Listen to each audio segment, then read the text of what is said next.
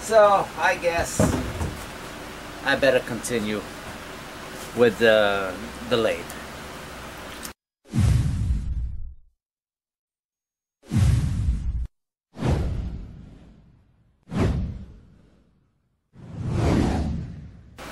Now, on the lathe upgrade, what I got was a Tico L510. It's a 220 volt input, single phase. So, after the bowl blowout, I knew I needed parts, and that's kind of why I stopped on the lathe. Because I did a material takeoff and I realized, okay, I need wire, I need boxes, I need switch, I need a few things. So I went to Home Depot and picked up the things that I thought I would need. And I bought basically 8 feet of 4 conductor, 12 gauge wire. Only bought 8 feet. And the reason why I only brought 8 feet is because this is only going from my VFD. I got a diagram. Thanks. By default. So technically I only needed 2 wires here and the ground. But I bought enough wire to do both. So what I will do is I will snip one of the colors, the white. I will use the black, the red, and the green to the ground. But for the other side, which is to the motor supply, I will need the green ground, which loops up on the chassis of the VFD. I will need the red, the black, and the white. So that's why I got the 8 feet.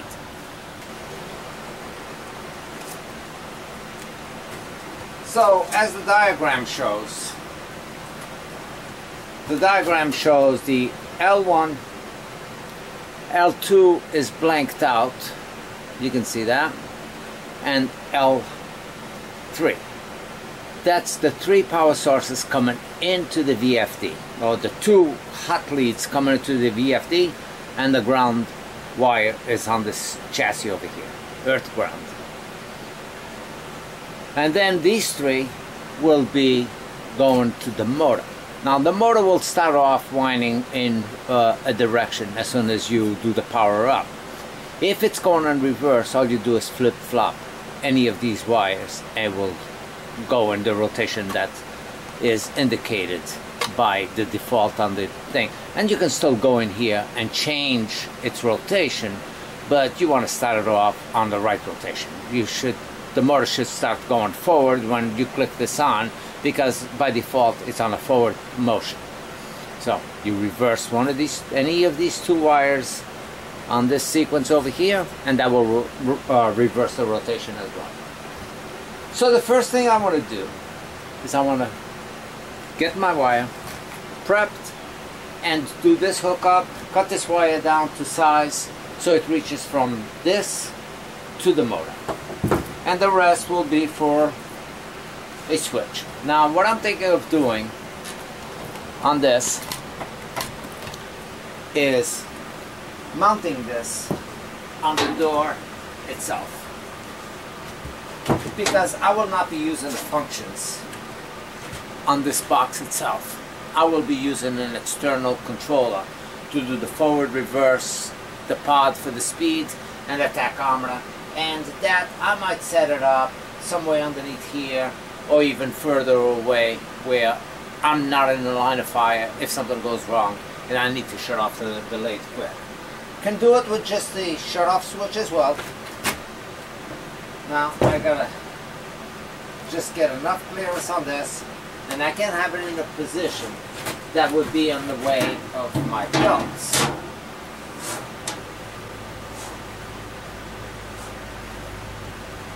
So this is pretty much where I'm going to be mounting this. Now I was thinking of mounting this the same way. I was thinking of putting it up here and cutting up the cabinet to this profile and have just this profile visible in the front, but these wires are actually in the front of the panel, and I don't want these wires to go through here into the cabinet and into my other control switch. So I think that it will work out. Again, like I said, this does not need to be seen. So I think that doing it inside, I could very well do it over here, but I like the idea of doing it on the door in case I need to do any maintenance to it, which I'll be right back. Right now I got a 6-foot cord coming from the L1 and L3. The L2 is omitted over here and the ground going into there. On the opposite side,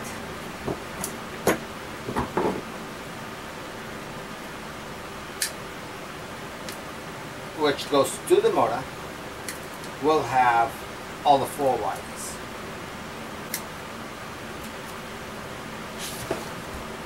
The black, white, red, and the green to the ground.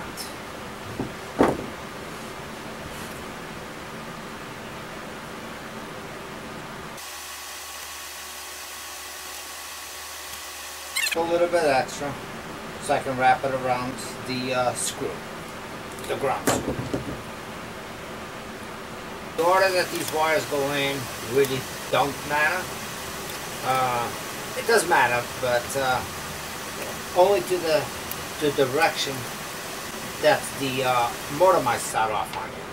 So if it runs in reverse, all you have to do is reverse any of these 2 wires. Any 2 wires.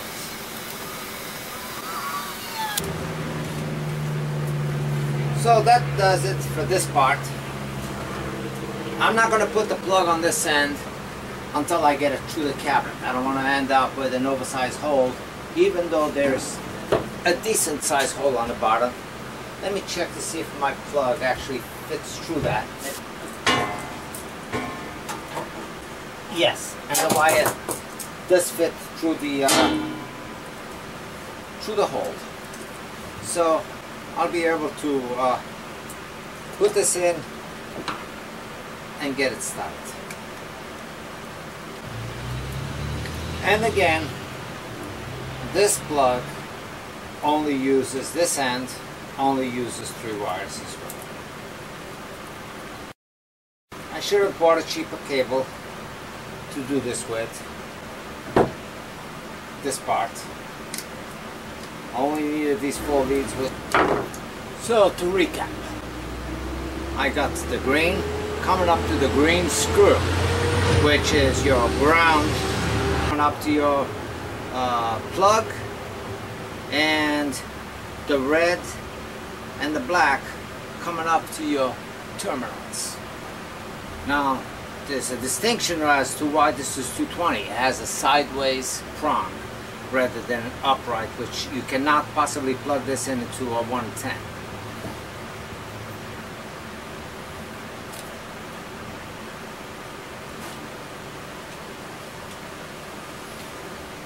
That's pinched in nicely, so that's not going anywhere.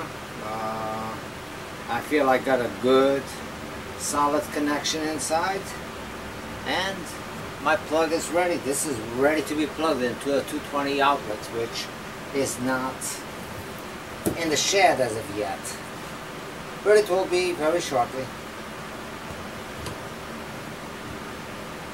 Grounds are good, double checking all my connections, and I will put a zip tie on this to take off any pressure from the connections themselves.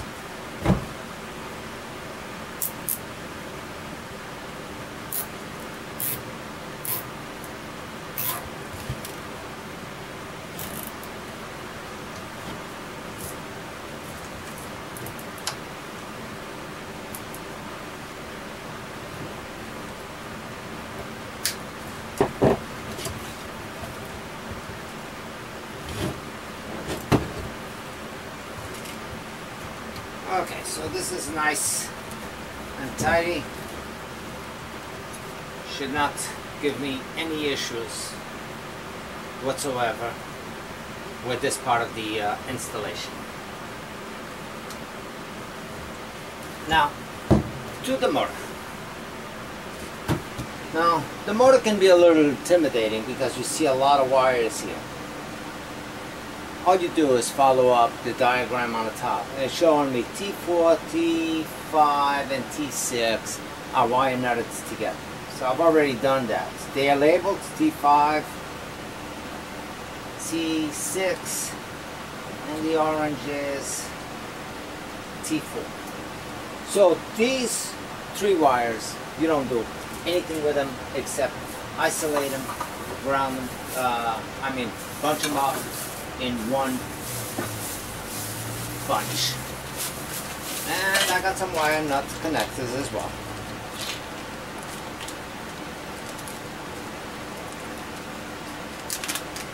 So that bunch right there, I don't want to confuse them again for anything else. They are pretty well together. It's a matter of wire knotting them and putting inside this house.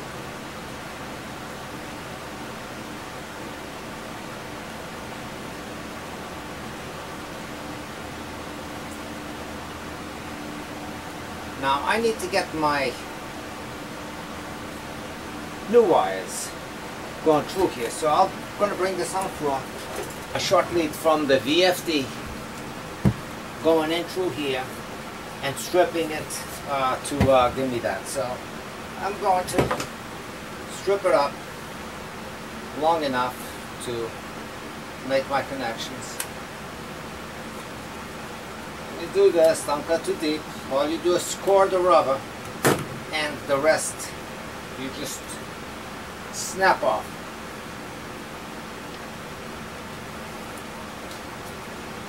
Like that. And these are a little bit on the short side, but the box is fairly small, so I don't want to bulk it up either. So that should be big enough or long enough to make my connections in there. And again, this is another area that you could reverse the polarity inside these motors, so inside the motor housing. So depending on how you have these, the black and the red wires will determine the direction that the motor starts your travel on. So if it's going reverse, you can reverse it here or on the VFD itself. Either one will give you the same results.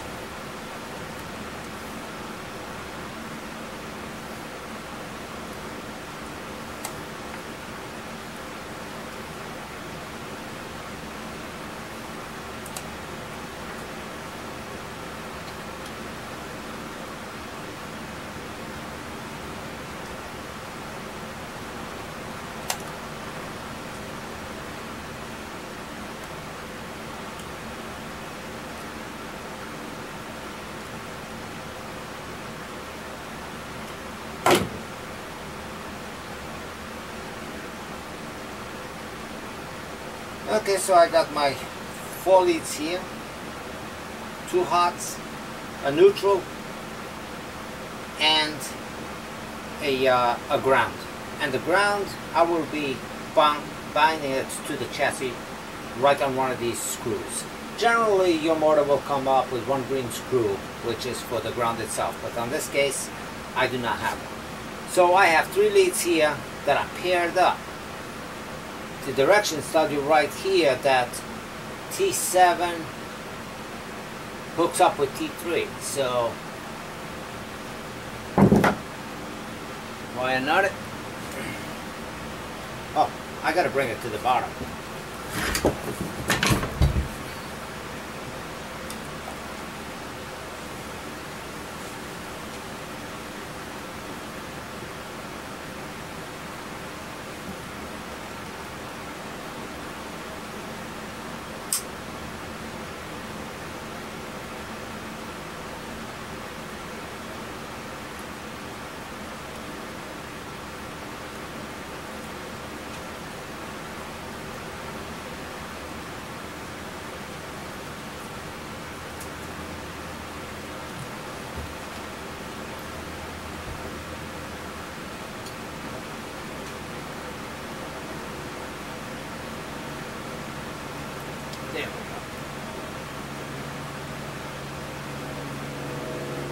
That's good. So I'll do the same thing for the next 3 groups.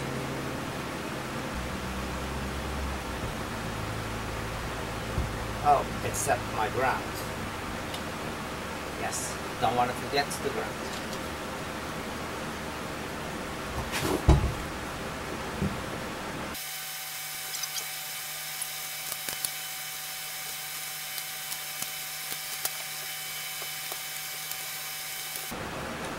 Now, the next step, which is the actual mounting of this, probably is the most challenging part, because it's heavy, it's bulky, and got to work inside of a cap. That doesn't give you a lot of room. The bolt configuration might work out with my plates that I got in there, so I will have to check on them. And the whole configuration will work out fine. And my VFD from that location, where the wire's coming off the back,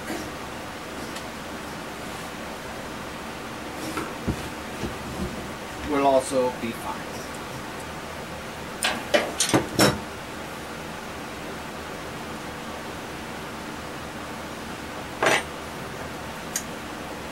Okay, so the VFD is installed, it's wired up, the power to the motor is ready. I am ready to put on my